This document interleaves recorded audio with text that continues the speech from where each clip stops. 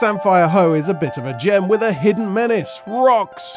Many anglers don't want to wrestle and tangle with them, but it doesn't worry top sea angler Saul Page. He loves it. You've just got to do some homework and place your bait between the boulders.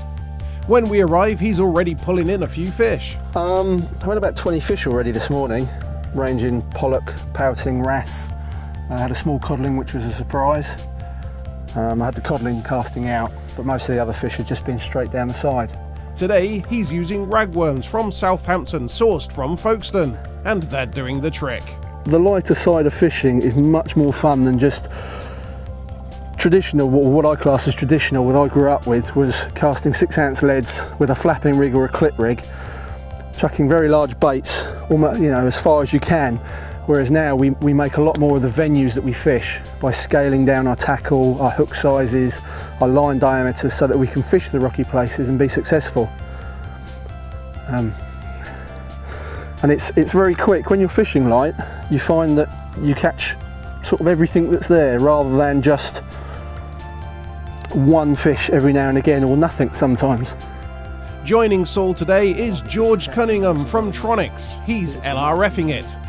It's become so popular now, everyone's at it, and for a good reason, you know, it's great fun. But more about that next week. Now, Saul has heard every trick in the book about additives and flavours to make your offerings a little more tasty, including these.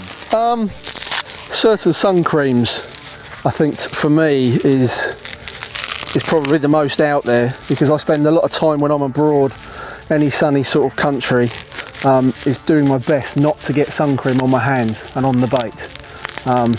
But I have been told by anglers all around England of varying different sun creams, oils and various concoctions that they've made to try. I haven't found a lot of success with most. The only one I would say that I heard was WD-40, which is a well-known additive which they use a lot in the boat, I believe. And when I've been pleasure fishing, every now and again I've sprayed a bait with WD-40 and I've caught fish on it. But I wouldn't say that I've caught more fish on it, but it certainly hasn't put fish off. But he hasn't tried the Lynx effect, although you certainly don't want to put this stinky stuff anywhere near your armpits. That'd be interesting. I'll spray it on now. If I put it on one hook and we catch nothing on it, then we'll know. He has two flavours to play with. First, he coats, or rather sandblasts, the ragworm in the krill flavour. Oh, that does not smell good.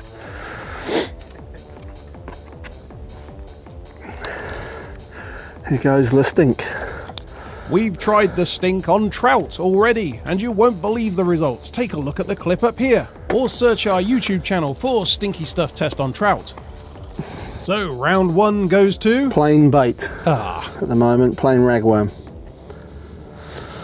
That really doesn't smell great to me. It's not supposed to. You're not a fish, Saul. I've now sprayed both the bottom hooks.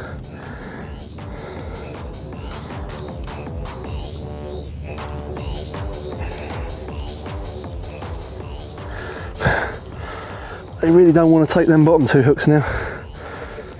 That's the last two fish on the flying hook, so I shall try the Stinky Stuff on the most productive hook for the last two drops. Rather than, Bisto, it's more, balls, that didn't work. What a stinker. Right, let's try the peeler crab. The peeler crab Stinky Stuff is working very well. I've used the same tiny little bit of ragworm, and this is the fourth fish on the same little bit. Very little bait on the hook, and the bites are coming very quick. The ragworm, the baits get very quickly torn to pieces by the fish. A lot of the fish, the wrasse and such forth, have quite big teeth where they're eating mollusks and crustaceans on the seabed. When they're attacking the rag, they're ripping it to shreds. So when you reel it in, there's very little left substantial to sort of attract another fish. The rag that's being sprayed, it's getting more and more shredded as I'm catching fish on it. But with a fresh spray of Stinky Stuff, I seem to be getting bites straight away. on the shredded bits of rag. I've tried the artificial gulp ragworm a couple of drop downs and I've had nothing on it at all. So now I'm going to try it, spraying it with some Stinky Stuff. That's a proper humdinger. I've got a heavier leader on this rod, 70 pound for power casting, which enables me to swing the lead and cast much further on a heavier duty rod. I'm going to use the multiplier to help me get a bit more distance with a heavier gear.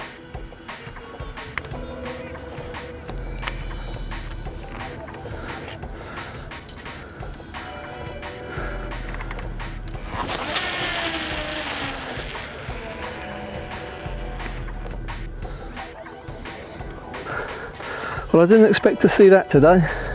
Not generally a species that I'm targeting today. I don't expect to sort of see them really, not this time of year. They're normally early summer. Would be sizable to take home, but as you can see it's very slim and lean, so we'll return him to the water. I've had a fair few matches. I had a match on the breakwater, which is just over on Dover Harbour.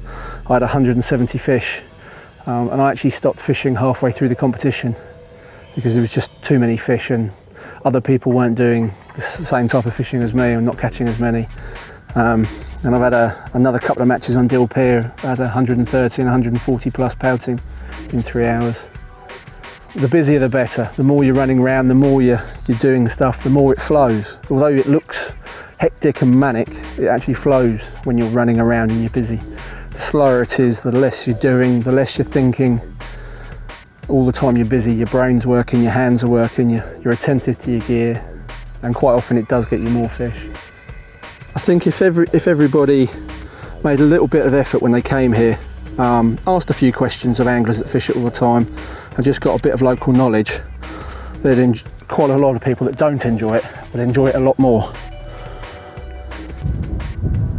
How many fish is that, Saul? 30 plus.